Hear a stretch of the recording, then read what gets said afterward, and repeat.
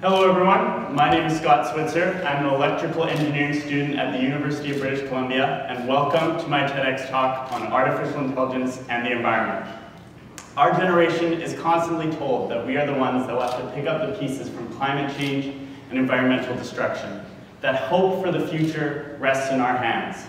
Talk about a bummer. All right, so we've got a planet to save. How do you go about doing that? Obviously, that is an issue so large and so complex that there really is no easy answer. But today, I'd like to present one of the many places that maybe we can start. And that is breaking past the limitations of traditional problem solving through innovation, and show that by leveraging new technologies in creative ways, specifically artificial intelligence, we can find solutions to environmental issues. So in this talk, I will cover several unique case studies showcasing how AI is being used in two of the most vital ecosystems on our planet, the rainforests and the coral reefs. So first off, taking a big step back, what is AI and why should you know about it? So artificial intelligence at its most fundamental level is a program that can sense, reason, act, and adapt. Now this definition covers a huge array of applications, anything from the world-conquering robots that you've seen on movies and TV to more down-to-earth examples like recommendation algorithms used by companies like Netflix. For the examples we'll cover today, they're a bit more specific. So it is artificial intelligence powered by what's called machine learning, which is a program that actually improves over time as it exposed to more data. So in a traditional coding program, the execution is static and unchanging. It takes in well-defined inputs and follows a set of steps to achieve any particular solution. In contrast to this, AI is robust and adaptable. It has a dynamic ability to take in new inputs, new data, and actually learn and develop from it. And that is why it is such an exciting tool for problem solving. And it's also the reason why today AI has been applied to just about any field you can think of. Anything from drug development to art generation. And we could have entire talks dedicated to just about any of those fields, but today we'll focus on perhaps the most important, our environment. So first off, we have AI and rainforests. It would be difficult to understate the importance of rainforests. They cover about 80% of Earth and are a huge carbon sink, often referred to as the lungs of planet Earth. On top of that, they also house a staggering amount of biodiversity, housing about 80% of the world's terrestrial species, all the while providing livelihoods for over 1.6 billion people. Despite this, like many ecosystems today, rainforests face many challenges, not the least of which is illegal poaching and rampant deforestation caused by illegal logging and climate change. So how is AI being used to tackle this? First off, we have tracking animal species.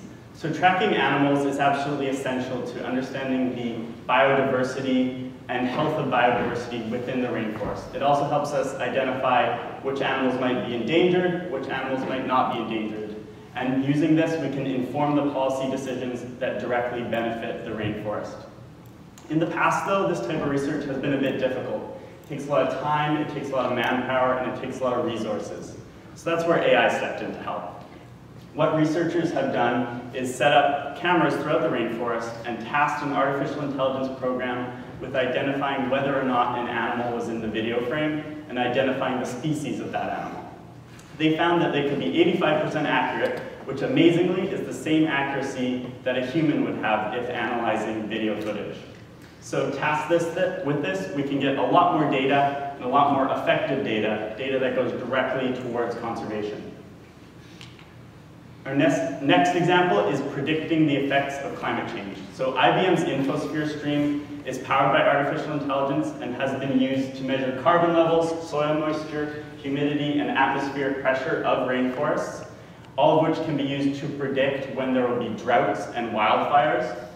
So hopefully through this technology, we can mitigate these catastrophes from happening by predicting them. Our last example is stopping illegal poaching and logging through what's called acoustic monitoring. So researchers set up recycled cell phones throughout the rainforest to pick up audio data and identify whether that audio was naturally occurring or unnaturally occurring. For example, it could identify the buzzing of a chainsaw or human conversation. And geared with this, the rangers tasked with protecting the rainforest can respond a lot more quickly and a lot more effectively. Altogether, these three examples represent great strides forward in our ability to protect the rainforest, and all would be impossible without AI. Next, we have AI and coral reefs. So reefs are important for much of the same reasons as our rainforests, and are indeed even often called the rainforests of the sea, simply for their staggering amount of biodiversity, exemplified by the fact that while covering only 1% of the seafloor, they house about 25% of all marine life. Tragically, it's estimated that in the last 70 years, we've lost about half of all of our coral reefs, which just goes to show how important it is that we find effective solutions to protecting this very vulnerable ecosystem. A traditional reef life survey aims to once again monitor the biodiversity of that ecosystem. So what researchers have done in the past is scuba dive with a physical notepad and manually identify every fish that they see, the species of fish that they see, and the lengths of the fish that they see. While this is pretty cool, scuba diving is a lot of fun, it's also prone to a lot of human error, not the least of which because researchers have to estimate just by sight how long the fishes are, and also remember which fish they've already identified. So that is where the research I did this past summer came in to try and improve the process. So working at the University of California in San Diego, we developed what we called a fish sense. So it was a depth camera paired with a processor, and instead of scuba diving with a physical notepad, researchers would now scuba dive with our fish sense. And instead of manually identifying every single fish they run into, all they have to do is point our camera at the fish or school of fish, and using, you guessed it, artificial intelligence, they could, an artificial intelligence algorithm would identify number of fish in the frame and the lengths of the fish in the frame.